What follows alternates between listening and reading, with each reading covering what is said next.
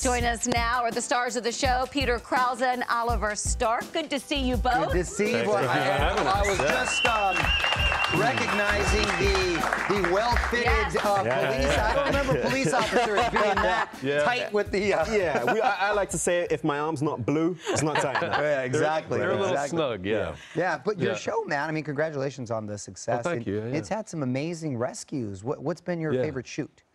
You want to take that? Ooh, yeah, I just actually finished doing something where I got to basically surf a fire truck. So I got to stand on top of it as we're driving down this airport runway. Oh, that's so cool. we're kind of clipped in. I'm holding this kind of like a safety cable and kind of up there doing this as we're driving down the runway, which was turn around. I was doing it with Ryan Guzman, who's on the show. Turn around, I was like, I feel like Tom Cruise. It was, it was a lot of fun. Very Tom Cruise moment. Peter, what about you? And the tsunami that had to be one for the tsunami was great. The big stuff is really fun. I enjoyed something we did together first season where we had to go help a yoga class. Suddenly, every woman in the yoga class was giving birth. It was it happens. Pregnancy yoga class.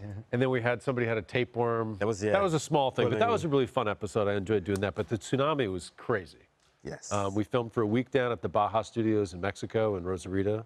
Great crew down there. Fantastic experience. That's great down there. Yeah, that's where they shot Titanic. Yes, they built the tanks for Titanic. Oh, now, I'm looking at this right there running. Thinking about what Mario was saying, like, what do you do to stay in such good shape for this show? I mean, this is very different than other roles y'all have played, where you got to be buffed and ready to roll. I hit the gym pretty frequently. Yeah, you do. I'm old. I know. You gotta keep up. Gotta keep it together. Keep up, man. And you're just naturally this way. No, not at all. I'm just trying to keep up more than anything. But you know, everybody on the show is pretty fit, and you know, there's a pressure that comes when you're representing firefighters and first responders that you want to do them justice. So I think I consider it. I think we all consider it part of the job. Yeah, and everyone likes firemen. Like, everyone's always rooting for firemen. Which brings me to all week we've been celebrating Mr. Rogers Week. With people that are doing wonderful things in the community and what have you. So what are some of the things that you've come across with the real firefighters that you've gotten to know, that some of the great things that they've done that stand out?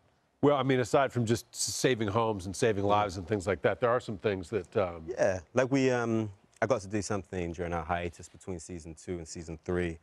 Myself and Aisha, who's one of the actresses on the show, we got to go with some firefighters and install smoke alarms into people's homes and kind of be a part of educating them on kind of fire safety and stuff like that. So these things that aren't necessarily part and parcel of their jobs, but you know, they go above and beyond to help the community. Yeah, when I was a kid, there was a community building thing that they did in Roseville, Minnesota, where they'd have a fundraiser, but it was a firehouse chili thing where you'd go in and you'd sit with them and you'd get to see the trucks and all that kind of stuff. Yeah. So, that's cool. You know, I think that goes on everywhere. Yeah, I see it all the time, like kids coming out of fire stations. They've got a little plastic hat on, and you just see them beaming, and you know. And it's such like a fraternity. Look at this right there. My house in real life burned down. I have a special affinity to the firefighters that saved everything and saved the neighborhood, and it became such a community. Like, they checked back up on my kids, and to me, really special. Okay, let's play a game with y'all. You ready? Okay. We're gonna learn some secrets about you. Okay, we're gonna have to guess which one this happened to. Okay, which one of you relaxes by watching Shark Tank and say yes to the dress? I gotta go. Oh, I like that, Oliver. Balance. I love love, all right? And I'm not ashamed of it. All right. And sometimes the dresses are really pretty. No, it's just, I find it hard when we're working to like watch really serious stuff that I have to think about too much. So yeah, I like to watch some lighthearted stuff. A little yes to the dress. Oh my God, I love it. Are you married? I'm not married. You're not married. But I'm in a long-term relationship. So when you meet your lady, you're going to be like, this is what you need to wear. Here's the dress. Oh shit, my lady is the one that got me into it. Okay, got it. Or I got her into it. I don't know, one of those. The chicken or the egg. I have watched the British baking show once in a while, if it makes you feel any better. Okay, fair enough. Question number 2, which one of you was an inspiration for an episode of Will and Grace? That would be me. Oh, how'd you influence the episode? I shared a double banger, which is, you know, a trailer with 2 sides, with 2 writers on Caroline in the City named Rob Lauderstein and Ellen Idelson. And we became friendly. We started going out to dinner, the 3 of us, just having fun, like after work, if we'd wrap at the same time. And Rob is gay and Ellen's straight, and they were each convinced that I was into them. What? So, Will and Grace, they wrote an episode where there's a man and a woman who each thought that Will was into them. That's hysterical. Yeah. With the character they had play you, were you satisfied with whoever that guy was? Great actor. I'm trying to remember his name now. It's not coming to me. Oh my God, that's He's a really fantastic funny. actor. Huh? You would have liked to play yourself in it? No, no, no.